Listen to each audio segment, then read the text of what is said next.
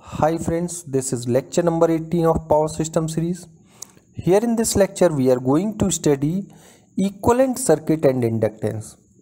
First we start with equivalent circuit.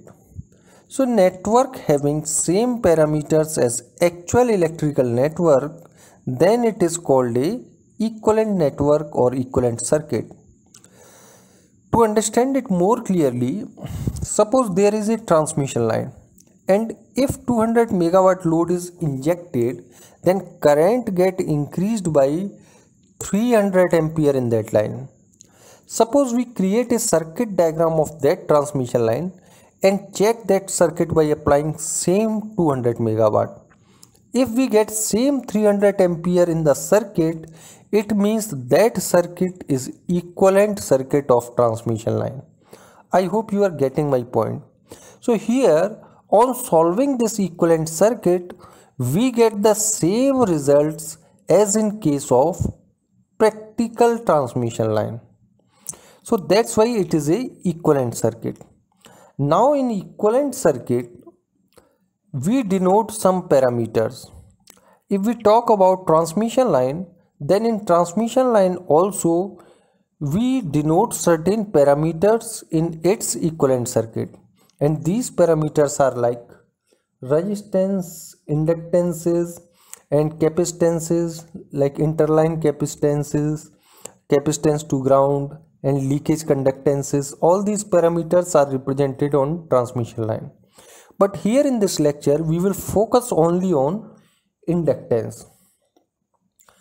Now the question arises, why there is inductance in transmission line? See, when current flows through a transmission line, then magnetic field is produced. We all know that. And we know that magnetic field is exhibited by an inductor. So whenever magnetic field is produced, then it is shown by means of an inductor. So if field links with some other line, then mutual inductance comes in picture. In this way, inductance, we can say inductance is present in transmission line. So actually there are two main inductances in transmission line. One is internal inductance and another is external inductance. This external inductance or mutual inductance is due to mutual flux, and this internal inductance or self inductance is due to internal flux. So in this video we will cover internal inductance only. Our main focus will be on internal inductance. So let's start the internal inductance. So internal inductance is due to flux linkage inside the conductor. I already told you. So here, to understand the concept of internal inductance, we have to make some assumptions. So here we will make two assumptions. First is, we will not consider the skin effect, and second assumption is, we will assume that current is uniformly distributed all over the cross section of conductor. So suppose there is a conductor which is carrying current I and it is having radius small r. So current density J can be given by current upon area. Okay, current density is equals to current by area. And if the radius of conductor is r, then area of that conductor is pi r square. So we can easily write current density is equals to current upon area, that is I by pi r square. Now I is the current in conductor, r is the radius of conductor. Now to find the inductance, we need to find the flux linkage, because inductance is equals to flux linkage upon current. And here current is already known, that is I. To find the flux linkage, we need to find the magnetic field, and magnetic field can be found by using Ampere's law, that is Amperian loop. So to apply the Ampere's law, we have to assume a Amperian loop. Suppose the Amperian loop has radius y, and this radius y is less than the radius of conductor r. Here we are assuming this Ampere loop inside the conductor, because we have to find the internal flux. See this cross section of conductor. Suppose it is carrying current I, which is coming out of your computer or mobile screen, whatever you are using. So this current I is coming out of your mobile or computer screen. This current will produce a magnetic field, and to find the direction of magnetic field, we point the thumb of our right hand towards the current. So here in this case, current is coming out of your screen. So to find the direction of field, what we do, we will point the thumb, you have to point your thumb towards your chest, okay, because you have visualizing the current coming out of your screen. Now curl your fingers. So when you curl your fingers, then direction of your fingers, direction in which your fingers are curling, it will give the direction of magnetic field. So direction in which your fingers curl will be the direction of magnetic field. So by right hand thumb rule, the direction of magnetic field will be anti-clockwise. You can see here this direction of field is anti-clockwise. See, you have to carefully listen all these things and you have to clearly understand this concept. Otherwise you will not be able to get my point. Okay. So here the direction of magnetic field is anti-clockwise. Now see, the current is uniformly distributed over the entire surface. Current is uniform over the entire surface. If total area is pi r square and it encloses the current I, then current enclosed by this amperian loop will be, how will we find it? See that pi r square is enclosing the current I. Then how much current this pi y square will enclose? So this can be easily calculated by unitary method. So here suppose pi r square is enclosing current I, then pi y square will enclose current, that is equals to pi y square by pi r square into I. Okay, or it can simply written as current density into pi y square. So current enclosed by amperial loop will be equals to I into y square by r square. Now what ampere law says, that current enclosed in a path is equals to closed integral of h dot dl. So here I enclosed is equals to I into y square by r square, and that will be equals to closed integral of closed integral dot dl is 2 pi y. Okay, because radius of amperian loop is y, so its circumference means it is the length. So circumference will be equals to 2 pi y. So we can easily write I into y square by r square is equals to h into 2 pi y. From this we get h is equals to I into y by 2 pi r square. Now here h is the magnetic field strength. Now magnetic field density, that is denoted by B, that is equals to mu h. So here if we put the value of h, then we get B is equals to mu yi by 2 pi r square. See, these B and h, all these concepts are found in subject electromagnetic field theory. So here B is actually magnetic flux density, and it is measure of actual magnetic field within the material.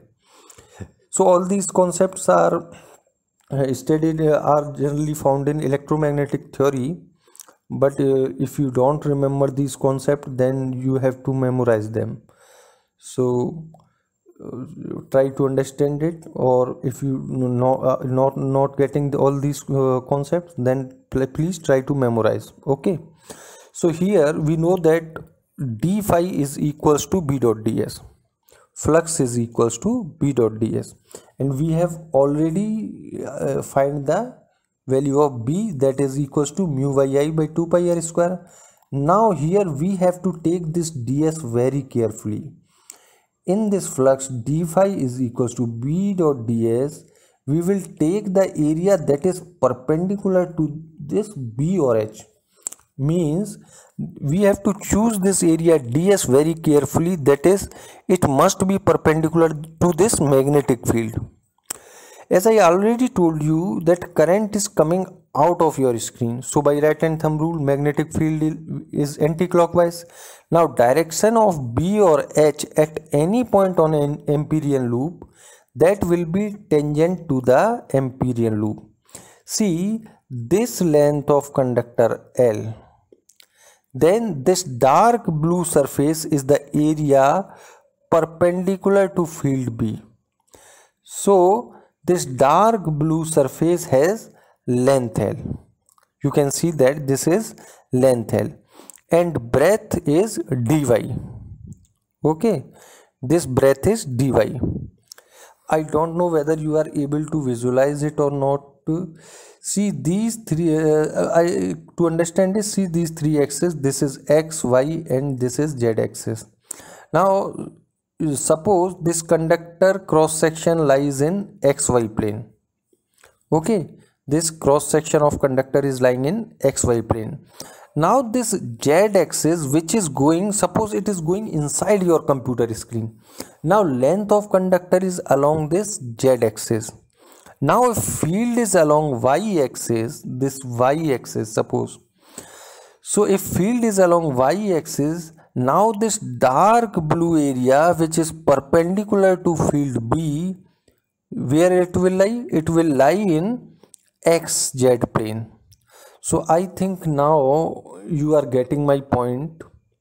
Now it is more clear to you. I hope it's so. So we get this area, this dark blue area perpendicular to B. So d phi is equals to B dot ds and B is equals to, we have already calculated it, that is equals to mu yi by 2 pi r square. And what is ds? ds is equals to length into breadth, that is area, and this area is perpendicular to the field or magnetic field strength. So this area is equals to, what is length? Length is L. And what was width? Width was dy. So d phi is equals to mu yi by 2 pi r square into L into dy. So now we get d phi. Now flux linkage is equals to d phi into number of turns. But here in the conductor there are no visible turns. So for this conductor, suppose there is a single turn in this conductor. So you have to assume that conductor represent one turn because there are no visible turns in this conductor. Now if conductor has one turns and these one turns are in area pi r square. If pi r square has one turn, then number of turns in Amperian loop will be equals to, see the area of Amperian loop is pi y square. So if number of turns in pi r square is 1, then number of turns in pi y square will be, it can be found by using simple unitary method. So it will be equals to pi y square by pi r square into number of turns, that is equals to 1. So finally we get n is equals to y square by r square. This is very simple unitary method. So the number of turns enclosed by Amperian loop will be equals to y square by r square. So putting the value of d phi from previous slide, now number of turns n we get, that is equals to y square by r square. So flux linkage is equals to d phi into number of turns. So we get y square by r square mu y li by 2 pi r square into dy.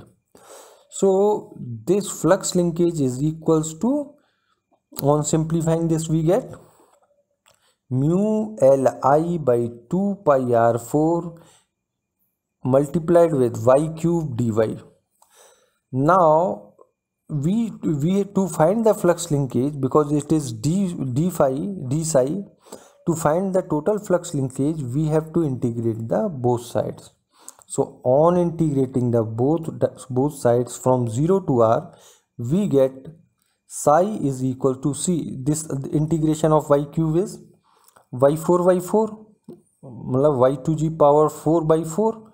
So on putting values, on taking limits from 0 to r, we get psi is equals to mu li by 8 pi, or it is equals to mu naught li by 8 pi. Why here we take mu is equals to mu naught? See, aluminium is a paramagnetic material, so we can take mu is equals to mu naught. So internal inductance is given as, at the start of this video what I told you, that internal inductance is equals to flux linkage upon current. Okay, and flux linkage we have already calculated. Now we can easily find the internal inductance. So internal inductance is equals to psi by I, that is equals to mu naught L by 8 pi Henry. So if we divide this expression by length of conductor L, then we will get inductance in Henry per meter. So divide this expression by length L, we get mu naught upon 8 pi Henry per meter. So if we put the value of mu naught and 8 pi, then we can further simplify this expression. So we will get internal inductance is equals to 0.05 into 10 to the power minus 6 Henry per meter, or 0.05 millihenry per kilometer. Here one point is very important, that internal inductance is independent of radius of conductor. Here you can see that it is constant. So I hope you all understand this derivation. In next lecture we will derive the expression of external inductance. Till then, thank you. Jai Shri Ram.